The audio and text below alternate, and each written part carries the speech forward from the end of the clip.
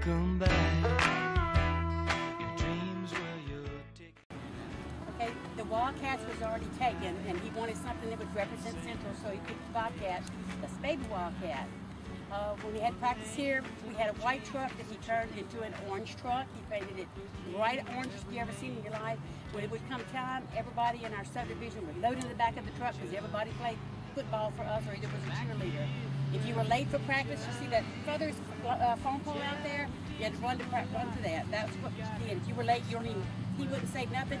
They just knew to automatically go to that pole. Some of the best practices they ever had was when it rained, because when it rained, that was play day. They slid in every mud puddle that was out here, including Gene. Gene was one of the biggest kids out here.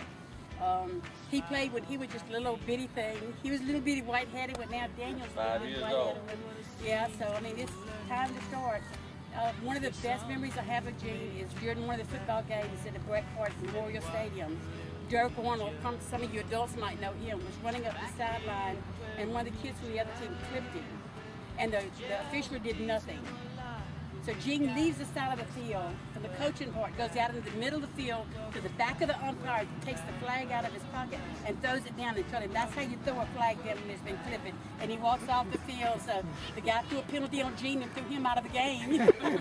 But he didn't care. He loved his kids, and this was some of the best times that we had. I think my kids were thoroughly enjoyed it. My son played here from the time he started till it ended. So did the Millers, all three of them they played. I mean, it's just a lot of good times up here. And if you do your very best, that's all it takes. If you win, that's fantastic. If you don't, as long as you've enjoyed yourself and put out your very 100%, that's what it takes. Enjoy it. It's the best time in your life. God bless you, and God bless all of y'all for starting this up.